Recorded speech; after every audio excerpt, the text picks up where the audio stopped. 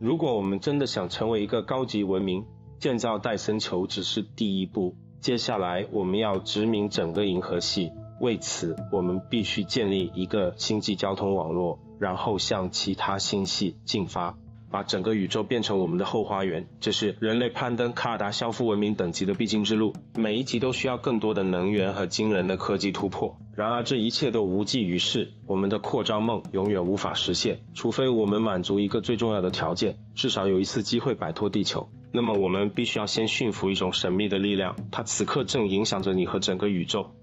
尽管它的影响力无处不在，科学家们却对其本质一无所知。而这种现象的名字叫引力，你是否觉得很不可思议？自从牛顿爵士被掉落的苹果砸中，从而发现引力以来，似乎人们一直觉得引力太过平常和简单，为何直到现在还摸不透呢？你可能不知道，一旦我们揭开它的秘密，征服宇宙，超越自身，将变得轻而易举。但问题是，引力究竟如何帮助我们做到这一点呢？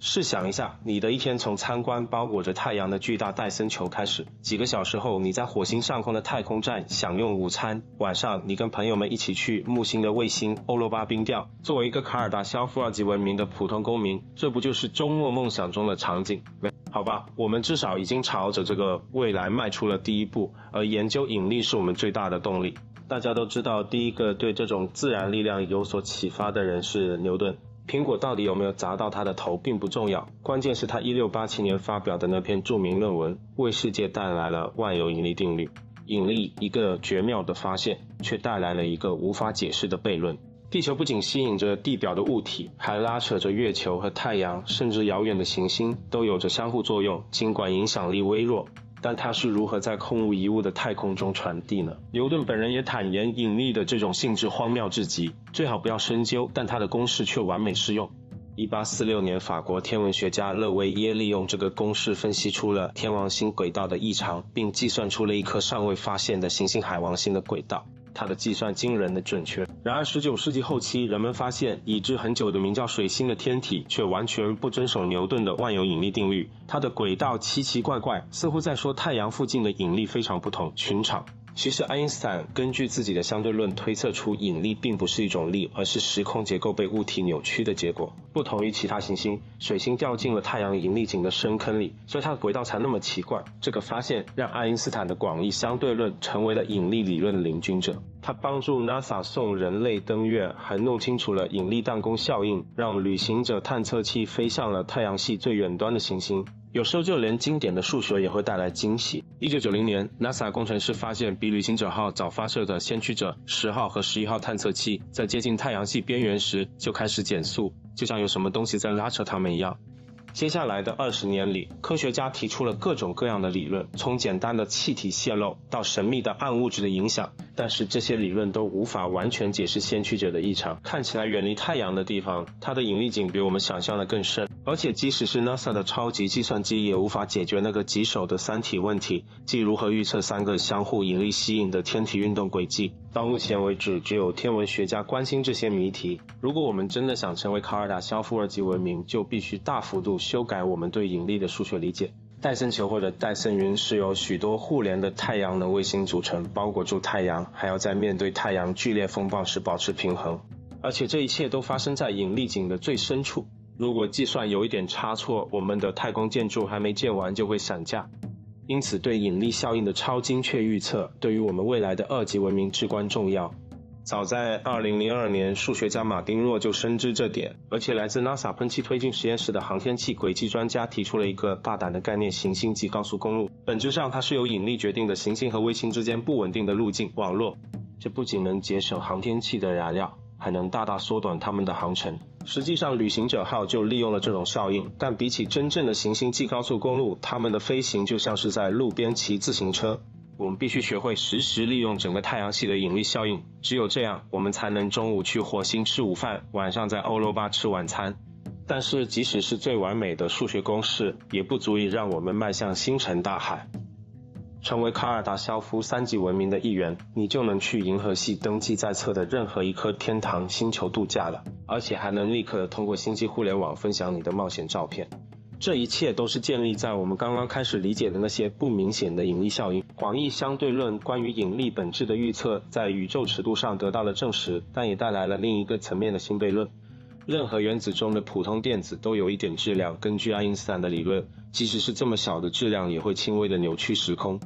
除此之外，电子高速运动产生的巨大能量还会在时空结构中造成更明显的涟漪，反过来这又会让粒子携带更多的电荷，这就意味着进一步的扭曲瞬间之后，宇宙中的每个分子都会发生一场微型核爆炸。像薛定谔、狄拉克甚至原子弹之父奥本海默这样的聪明大脑都花了数十年时间试图将爱因斯坦的引力观和量子力学结合起来，却遇到了无穷无尽的数学难题。唯一的结论就是，这样的死胡同肯定是理论有问题的标志。但爱因斯坦没有退缩，准备反击。1935年，他和2位合著者指出，量子力学也产生了一种无法解释的现象——量子纠缠。这意味着你可以创造出连接在一起的粒子，即使它们隔得很远。当你测量其中一个粒子的状态时，另一个粒子会立刻反映出相反的状态。而且这种通信可以超越任何距离瞬间完成，事实上是无限快的。爱因斯坦认为光速是最高速度，所以对他来说，这个发现意味着量子力学是误导的。尽管量子纠缠已经被证明是绝对真实的，相对论的反对者很快又发现了一个无穷大，这次是在他的主场太空。黑洞周围强大的引力场来自中心的一个神秘物体，一个起点。根据公式，它质量无限大，同时又无限小，就会造成密度无限大。为了摆脱这个悖论，1935年，爱因斯坦发表了另一篇科学论文，描述了一种非常奇特的时空曲率虫洞，一种连接2个黑洞的时空隧道可以跨越任意距离。这个想法消除了无穷大，尽管实际上无法证明这些隧道的存在，而且随后的数学计算表明，虫洞甚至会在轻微的引力扰动下坍塌，更不用说试图送东西通过了。因此我们告别要解决引力悖论和进行瞬间太空旅行的梦想，或者说这个想法错了。2013年，物理学家伦纳德·萨斯坎德和胡安·马尔达西纳重新审视了量子力学，他们将相对论和量子力学放在一起，得出了一个意外的结论：虫洞的本质和量子纠缠的本质可能是一样的。简单来说，在2种情况下，未知的引力效应都扮演了连接提供者的角色，可以在任何距离上持续发挥作用。2022年，由马里亚斯·皮罗普鲁领导的研究团队利用最强大的 Sycamore 量子处理器大胆地进行实验，测试了萨斯坎德的理论。利用纠缠的量子比特，科学家们尝试创造一个数学模型，结合黑洞间虫洞和量子纠缠粒子的特性，他们称之为全息虫洞，但实际上这是一种高级的数字模拟。很快，物理学家不仅完成了这个神话般事物的开发，还将一个粒子发送通过了虚拟的时空隧道，并且没有破坏它。换句话说，如果虫洞和量子纠缠确实是同一回事，那么爱因斯坦就错了，超光速旅行成为了可能。虫洞将成为卡尔达肖夫3级文明的基本需求，以便在合理的时间内保持联系和在银河系内移动。但这一切只是揭开了引力生成奥秘所带来的惊人机遇的序幕。如果你是卡尔达肖夫4级文明的一员，根本不需要虫洞就能跨越隔着数百万光年的巨大深渊。当你厌倦了轻松旅行，还能观看宇宙大爆炸，甚至宇宙的终结，因为时间对他们来说已经不再是限制。时间和空间完全掌握在你的手中，而这可以通过更深入的研究引力的本质来实现。第一个好处就是获得高度详细的宇宙地图。2022年，约翰霍普金斯大学的科学家们展示了一张覆盖超过20万个星系的广阔夜空 3D 地图，作为一个开始还不错。但是规划殖民路线要慢慢来，宇宙地图并非看起来那么简单。地图上的距离不仅用空间来测量，还得用时间来测量。换句话说，当我们看到一个距离我们10亿光年的星系时，看到的只是它10亿年前的样子。即使一个3级文明发现了通往那个遥远太空区域的超远虫洞，也会发现自己身处一片虚无之中。因为我们的宇宙正在加速膨胀，目标星系可能已经漂移到数百万光年外的完全不同方向。不幸的是，在宇宙尺度上，光速居然显得太慢了，无法严重依赖望远镜观测。说到真正长途旅行，除了光速之外，我们的宇宙还有一个基本限制。在这个 3D 地图上，这个限制由上面的边界表示。这就是宇宙微波背景辐射，或称宇宙第一铝光。它在大爆炸后大约 37.9 万年由原始的氢原子发出。如果想制作更准确更新的宇宙地图，我们需要看得更远，越接近宇宙大爆炸越好。我们可以借助引力做到这一点。21世纪初，为 LIGO 工作的科学家们给自己定下了雄心勃勃的目标，找到从未有人见过的东西——爱因斯坦预测的引力波。任何有质量的物体相互作用，都会在时空结构中产生微弱的涟漪，扩散到整个宇宙。LIGO 花了13年时间才探测到引力波，终于在2015年9月14日，2个巨大黑洞碰撞后实现了这一目标。从那以后 ，LIGO 多次观测到这种微弱的闪光都是其他类似碰撞产生的，大部分对普通望远镜来说仍然是不可见的。因为引力波可以穿过太空中的任何障碍，包括那层不可穿透的宇宙微波背景辐射。现在整个宇宙充满了引力波背景，记录着从大爆炸后最初几毫秒开始的所有物质相互作用的记忆，甚至是大爆炸本身。欧洲航天局和 NASA 正在合作开发 LISA 太空任务，希望设备的激光探测器能够至少部分观测到难以捉摸的引力波背景。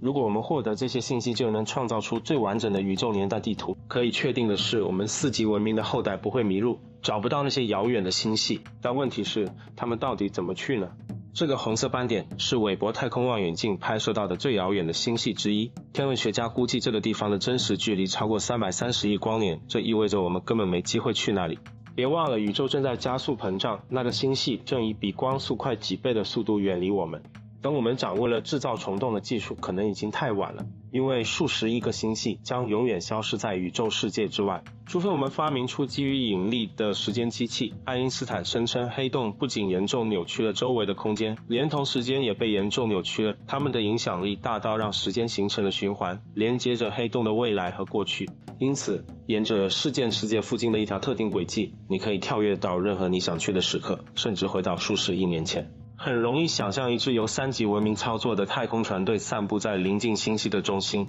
使用引力地图让这些飞船找到超大质量黑洞，在它开始膨胀之前，通过它们穿越到宇宙早期。如果这成为现实，我们就有机会殖民宇宙中最难以到达的角落，连同我们遥远的未来和过去。谁知道呢？也许当我们看那个红色斑点时，实际上看到的是一个已经被我们的后代居住的星系。但谁说他们会满足于一个宇宙呢？闭上眼睛，想象一下，你的思想力量足以带你进入隐藏的维度，让你在无尽的多元宇宙中穿梭。你甚至可以随心所欲创造新的世界，有些人可能会称之为神。如果你是卡尔达肖夫5级文明的一员，那么在你的无所不能面前，这个微不足道的引力力量如何运作呢？如果把宇宙的4种基本相互作用比作超级英雄，他们的力量水平会比复仇者联盟更加悬殊。电磁力超人其力量等于1，后面跟着36个0，比雷神索尔厉害多了。不过能控制强相互作用力的角色会更猛100倍。虽然控制弱相互作用力的女超级英雄影响力要小几万亿倍，但比起她来说，引力小姐甚至算不上团队里的黑寡妇。因为在整体背景下，它的力量指数等于1，就是单纯的1，没有任何0。这比单个原子直径和整个可观测宇宙之间的差距还要大。引力是如此微弱，以至于你今天早上起床就已经战胜了整个地球的拉力。科学家们多年来一直在苦苦思索物理力的等级问题，一些解决方案可能会带我们进入宇宙的另一面。大多数物理学家认为我们的世界是一个3维空间加上一个第4维时间，但天才数学家爱德华·威腾不是。他毕生致力于发展所谓的 M 理论，不使用点和粒子来解释所有的物理相互作用，是指微小弦的振动来描述宇宙的多样性。为了做到这一点，威腾需要7个新的空间维度。当被问及这些维度在哪里时，他和他的追随者给出了不同的答案。这些维度要么压缩成亚原子水平的微小虫洞，要么像我们的3维空间一样存在。但宇宙的内部就像怪奇物语里的颠倒世界。